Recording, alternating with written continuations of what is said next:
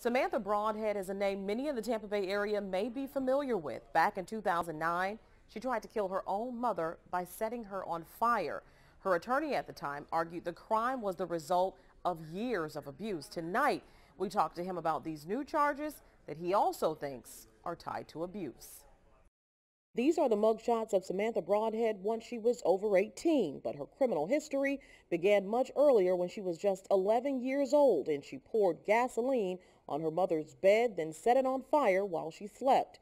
Defense attorney Roger Futerman represented her at the time. So when she was 12 years of age, the state charged her kind of unprecedented with attempted murder.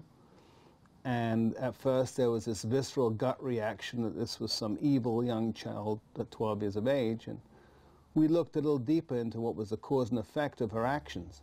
And the cause and effect of her actions is her mother's actions towards her.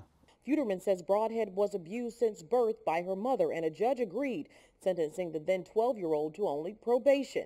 Fast forward 10 years, and the now 21-year-old is in trouble again. And when this girl was just 12 years old and she was your client at the time, did you think that she would end up back in the system? I had hoped that she would never end up in the system.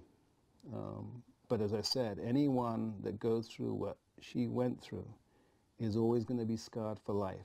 According to a federal indictment, Broadhead and her co-defendant Michael Davis are charged with conspiracy to engage in sex trafficking of a minor and attempted sex trafficking of a minor from December 2017 to January 2018. Futerman says if the allegations are true, abuse is likely the cause of this crime too. Often, and she's presumed innocent, but often people that commit crimes like this, a lot of the issues in their early childhood, their parenting or lack of, cause future problems, and criminal problems being some of them. Broadhead has pleaded not guilty in this latest federal case. She could learn her fate in this case in April. In the newsroom, Sandra Weathers, Spectrum Bay News 9.